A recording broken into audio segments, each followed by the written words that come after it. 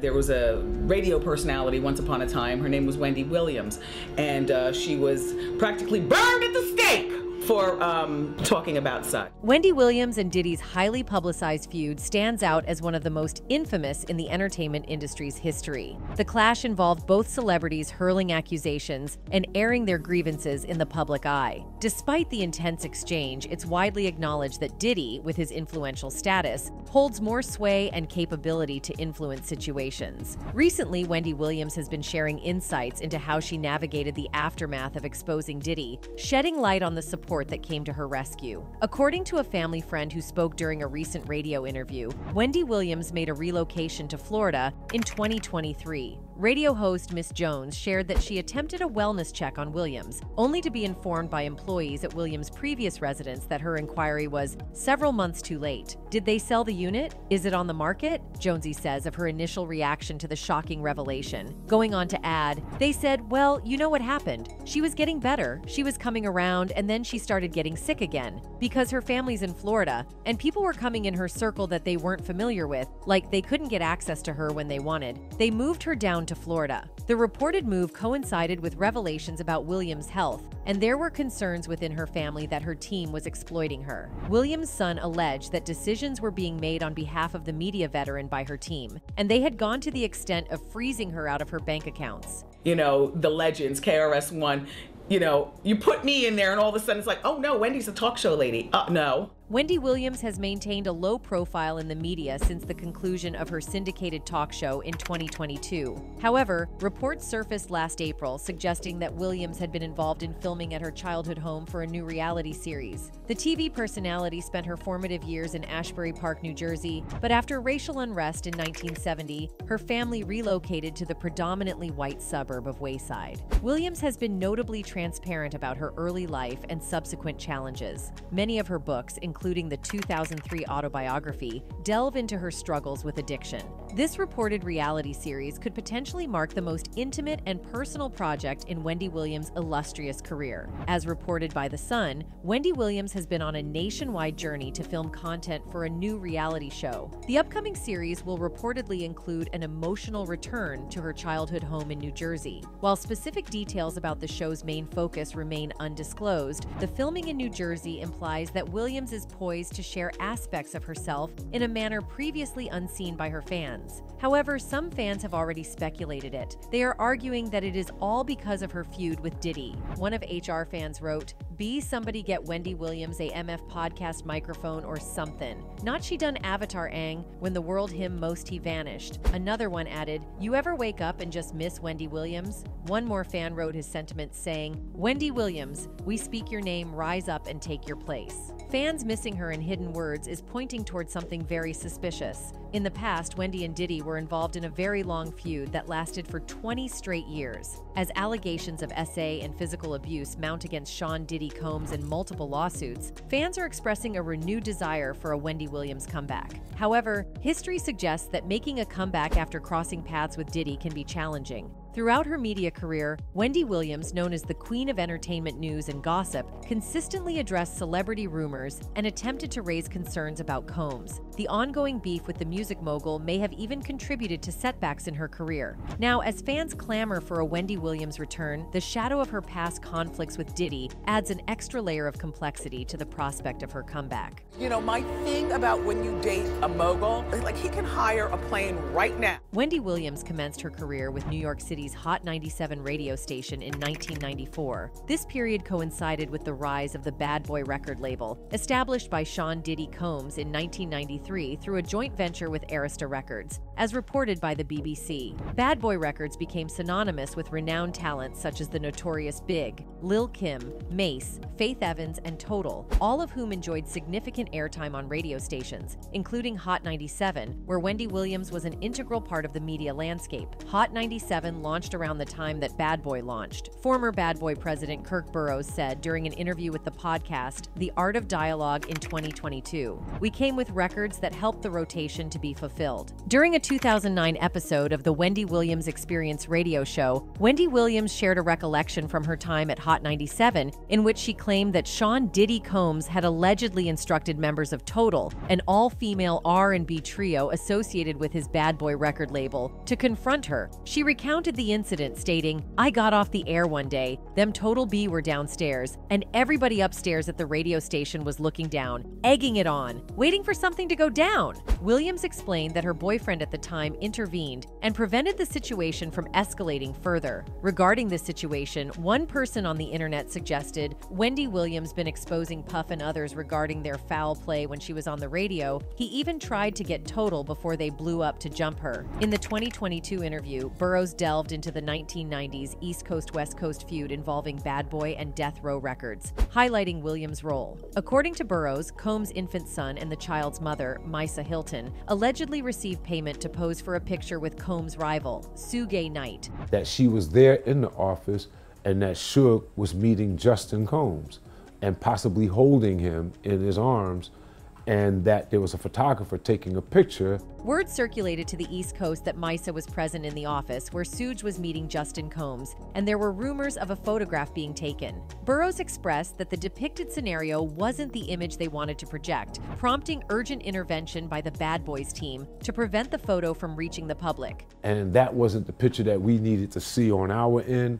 or that we wanted the world to see at all. Surprisingly, Williams caught wind of the photo and teased a major announcement on her syndicated radio show, leading to the Bad Boys team taking swift action to prevent its dissemination. Subsequently, Williams developed a theory suggesting that Combs had engaged in intimate relations with other men. In 1998, during her time as a radio personality, Wendy Williams suggested on air that Diddy might be gay. Allegedly, upon hearing the news, Diddy took steps to have her fired, sparking a feud that endured for 2 decades. Afternoon show that might have been even syndicated then, that she had big news coming that involved Justin Dior Combs. The situation reportedly escalated to the extent that Diddy sent a girl group from his label to confront Williams. She recounted the incident, stating, "Once upon a time, there was a music mogul who sent his all-girl group to beat my A in front of the radio station." Williams continued, describing the aftermath. "I finish my shift, round up my headphones to see everyone lined up on the side of the window, looking down at the sidewalk. Upon reaching the ground floor, she claimed to witness this girl group jump out of a gypsy cab to kick her A. If the rumor mill is correct, that girl group was Total, once signed to Bad Boy Records, and the music mogul was Diddy. She claimed to have received a photo depicting a man purportedly pulling down Combs' shorts while he was vacationing in Cancun. In a 2022 Art of Dialogue interview, Combs' former bodyguard Gene Deal asserted that Combs orchestrated Williams' dismissal from her position at Hot 97 before she could discuss the photo on air. The power Combs had with the radio stations in New York didn't breathe hard if Combs didn't want them to. Combs got one of the hottest DJs off Hot 97 because she wanted to put up a picture of him getting his pants pulled down, Deal said. Combs told Hot 97 if they didn't get rid of her before he got back in New York, that they was not going to get any music from any of his friends, any of the record label's executives that was cool with him. Everyone was going to boycott their station. "We was out in LA for about 3 days, Deal added. Before we landed back in New York, Wendy Williams was in the radio station in Philly. It was over for her. She was fired." In a 2013 interview with Vlad TV, Williams reflected on her departure from the New York City radio scene, linking it to discussions about homophobia in hip-hop. She stated, "There was a radio personality once upon a time. Her name was Wendy Williams, and she was practically burned at the stake for talking about such. Now, it's all come full circle. There were many situations back in my career, and it's all coming full circle." This remark highlighted the challenges and backlash she faced for addressing certain topics during her career. According to a report by Wrap Up, Wendy Williams admitted to harboring lingering resentment towards Diddy due to her perception that he attempted to sabotage her career. In her book, The Wendy Williams Experience, she wrote, "The hell he put me through I will never forget. But I don't hate him." In 2017, Diddy appeared on Williams' show to publicly end their 2-decade feud. Williams had expressed a hope for such a reconciliation, though she considered it unlikely. As the interview began, Williams acknowledged her past actions, stating, "I know know I've pissed a lot of people off, including you, but this is a full circle moment. Diddy appeared to accept the olive branch, engaging in a conversation with Williams about personal matters, including his then-girlfriend Cassie, expressing, "I'm in love now." In light of recent revelations, a notable moment occurred when Williams speculated on her televised talk show in 2015 about Combs possibly displaying controlling behavior during a temporary split with his then-girlfriend Cassie Ventura.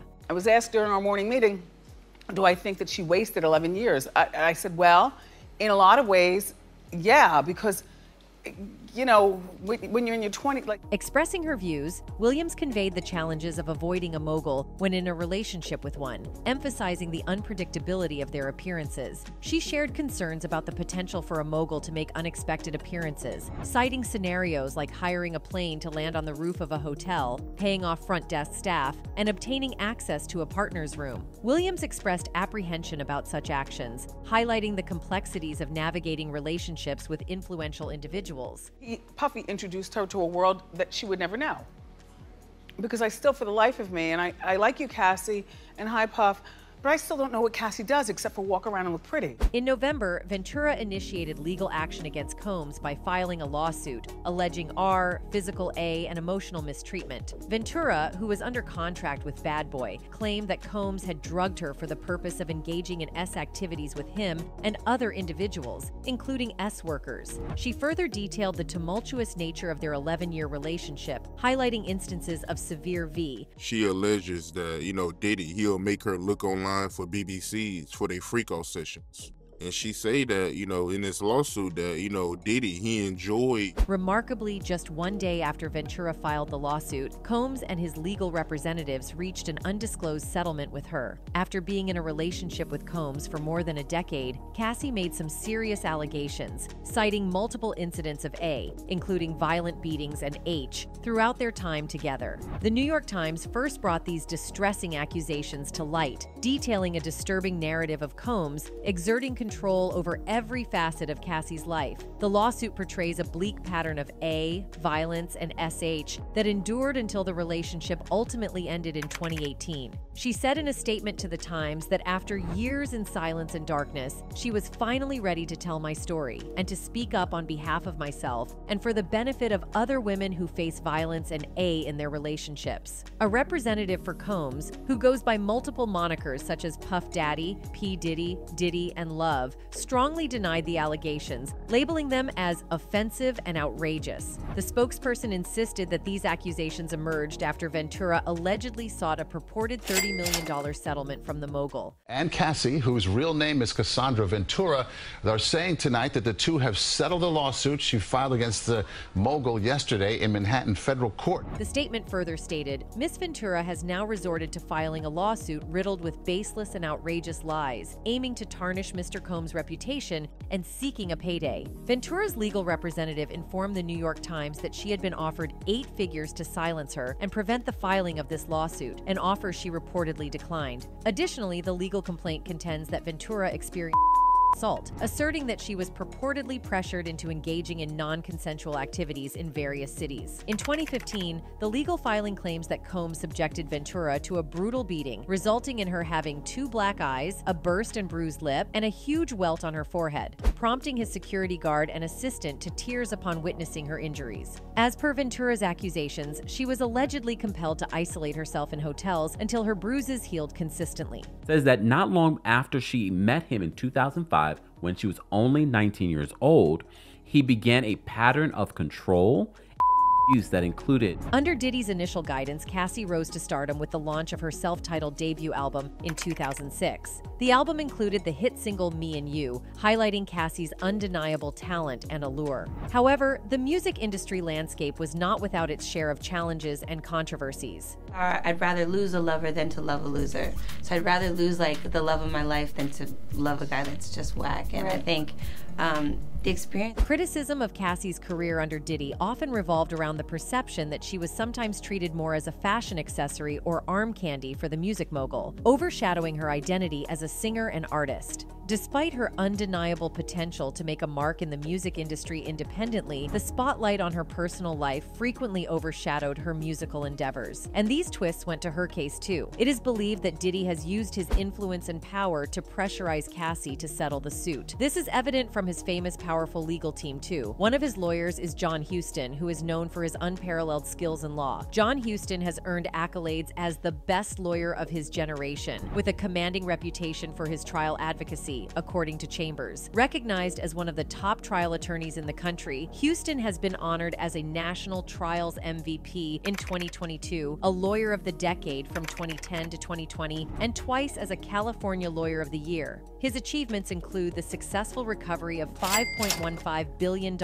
after trial. John Huston is a former lead prosecutor for the Enron trial of Ken Lay and Jeffrey Skilling. He is now a partner and co-chair of the Corporate Crisis and White Collar Defense Practice. Having previously served as the lead prosecutor in the Enron trial of Kenneth Lay and Jeffrey Skilling, Huston is widely acknowledged for his expertise in handling sensitive white-collar matters and investigations. Benchmark litigation highlights his focus not only on winning cases, but also on preventing reputational damage, emphasizing his skill in managing discrete, low-profile matters, issues that clients prefer to keep out of the public eye. It is reasonable to argue that John alone could exert sufficient pressure on Cassie to prompt a settlement in such a serious case, ultimately leading to a successful escape for John. However, despite the resolution of the lawsuit, Diddy's legal challenges appear to persist. And now in Wendy's case, people have the same speculations. As Wendy is known for throwing first on Diddy, he might have used his influence wrongly and fired her. 2 years later, Williams and Combs experienced a reconciliatory moment, marked by a surprising turn of events when the record label owner made a guest appearance on Williams' show. "I know I pissed a lot of people off, including you, but this is a full circle moment," Williams candidly expressed to Combs, revealing that she hadn't seen him in 15 years. Acknowledging his nervousness about appearing on the show, Combs commended Williams for being one of the pioneering hip-hop journalists. In an unusual departure from her typical style, Williams asked Combs a series of softball questions, focusing primarily on his children and charity work. The conversation then shifted to Combs promoting his latest project at the time, an upcoming documentary detailing the history of Bad Boy Records. As African-American men and women, we needed to have a story that had a good ending, a success story, he told Williams. However, during another one of Combs' intermittent relationships with Ventura, Williams openly discussed the breakup on air in 2018. She asserted that Ventura had invested her time in a man 17 years her senior, suggesting that it was a waste. About a week after the announcement of the split, Combs took to social media in an attempt to reconcile with Ventura. In response to the publicized saga, Williams offered her perspective, cautioning against the use of social media for such matters. She remarked, "I suggest don't use social media, though, to reach out. This was a grand overture from Combs. I don't believe he really wants her or wants her back. I believe he probably treated her at some particular point like a possession. If you really care, then you'd reach out privately, not publicly." Following the settlement of Ventura's lawsuit, a series of additional abuse allegations surfaced against Combs. On November 23rd, an accuser asserted that Combs and her when she was a college student at Syracuse University in 1991. The next day, another lawsuit claimed that Combs and R&B singer Aaron Hall pressured a woman to consume alcohol before assaulting her. Subsequently, Combs faced an accusation of gang raping a teenager alongside music executive Harve Pierre in 2003. In response to these claims, Combs took to social media to issue a statement this week stating, "Sickening allegations have been made against me by individuals looking for a quick payday. Let me be absolutely clear. I did not do any of the awful things being alleged. I will fight for my name, my family, and for the truth." Moreover, during their reconciliatory conversation, Diddy encouraged Wendy Williams to ask him anything, leading to a candid discussion. Diddy opened up about the painful experience of losing his friend Christopher Notorious Big Wallace. He expressed a sense of responsibility, revealing, "I always feel some sort of responsibility because I'm in this thing with him. He was supposed to go to London that night, and I let him talk me into not going to London and staying in LA. That's something that bothered me throughout my life." Diddy went on to confess, "Sometimes you have to really go with the decision in your gut." He shared his regret, stating, "That's one of the things I regret, not making sure that he went to London." This personal revelation added a deeper and more poignant dimension to their conversation. Wendy again joined the scene when Aubrey O'Day also talked about Diddy. In one of the episodes of her show, Wendy Williams discussed the controversy surrounding former Danity Kane member Aubrey O'Day and her claims against Diddy. Williams began by complimenting Aubrey, referring to her as the Beyoncé of Danity Kane, but the tone quickly changed. Wendy addressed Aubrey directly, stating, "Aubrey, you know I like you, but I'm calling it like I see it. You're more successful at reality TV than you are with music. I don't know one Aubrey or Danity Kane song, and that's real. Do you? Clap if you do." Only a few audience members responded before Williams listed the reality television shows in which Aubrey has been cast. Continuing her commentary, Williams said, "So, she's good at that, but maybe not so much with the singing. Listen, Aubrey, Sour Grapes, he might not have finished with Danity Kane, but maybe that's because you all thought you were bigger than you really were, and you weren't listening to the master." Williams emphasized Diddy's influence by mentioning artists like Lil' Kim, Faith Evans, Mary J. Blige, Biggie Smalls, Janelle Monáe, French Montana, and Machine Gun Kelly, suggesting that Aubrey should reconsider her perspective. Williams concluded with a straightforward message saying, "Get your facts." Aubrey caught wind of Williams's words and made the talk show host an offer. "Ma, you got so much to say when I'm not sitting in front of you. Why don't you be a real one and run your mouth like this face to face? I dare you. I'll clear my F calendar." When the Wendy Williams show returned for its 13th season in 2022, there was a noticeable absence of its eponymous host, Wendy Williams. This sparked rumors about her personal life, with speculation about potential health issues or struggles with addiction.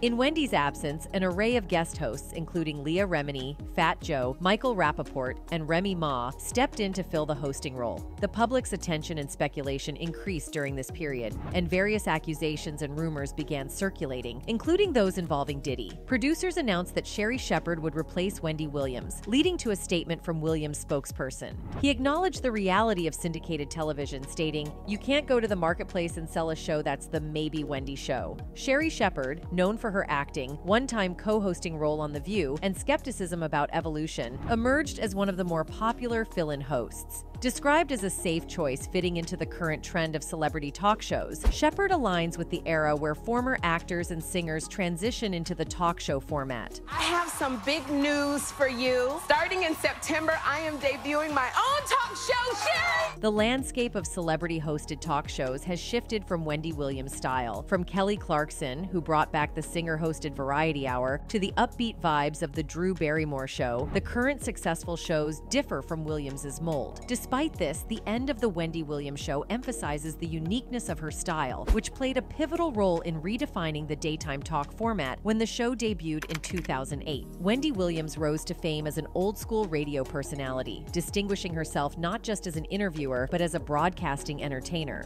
Beginning her career in New York and Philadelphia radio, she delved into hip-hop culture and celebrity discussions with a messy and transgressive style of sharing gossip and personal revelations. Hello, Mr. Cameraman.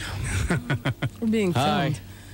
You know, a national organization films DJs and shows it, I guess, what's other DJs? The gossip culture of the 90s and 2000s has faced criticism for perpetuating anti-queer and anti-black sentiments, and Williams was not exempt from controversy. She engaged in problematic actions such as outing figures like DeBrat and speculating about Puff Daddy sexuality. Her gay-coded catchphrase, "How you doin'," became a trademark that, according to much evidence, was indirectly related to Diddy. Dim your eyes and you're gonna spread your bottom lips on the door, almost till your mouth is in the shape of a triangle. How you doing? By the time the Wendy Williams show debuted in the summer of 2008, Williams had become a widely recognized figure, even among those who didn't listen to her on the radio. However, transitioning her brand to daytime TV presented challenges, as this medium typically calls for less shade and more family-friendly celebrity interactions. In one of the early episodes of the Wendy Williams show, Omarosa Manigault Newman, known for her confrontational style, attempted to provoke Williams with jabs about her wig and insinuations that the host had softened. Omarosa suggested, "Maybe they're backing you up for the show," to which Williams responded, "No, this is the same Wendy, sweetie." Wendy Williams emerged on television at the opportune moment, becoming the perfect shady ringmaster for the evolving era of feud-centric social media and reality TV. She uniquely navigated in-depth discussions, such as revisiting Aretha Franklin's life, alongside on-air conflicts with reality TV personalities like Jocelyn Hernandez from Love and Hip Hop. I should feel wanted by people like you. Not just me, all the other young girls. You are wanted by me. I always say that you're very entertaining. But we feel. Seated in a throne-like purple chair, sipping her tea, Williams delivered her hot takes on TV shows, social media controversies, and music, always seeking reactions. Whether declaring Beyoncé inarticulate, expressing concerns about Tabitha Brown's marriage, or discussing Diddy's relationships, Williams fearlessly courted the attention of the Bayhive and triggered viral clapbacks. Her willingness to stir the pot and spark discussions became a defining element of her show. Unfortunately, she fell victim to Diddy's brutality and was forced to vacate her own residence. Nevertheless, fans can take comfort in knowing that she is now secure in her new home, having successfully escaped Diddy's violent actions. That's it for today. See you in the next video. Until then, goodbye.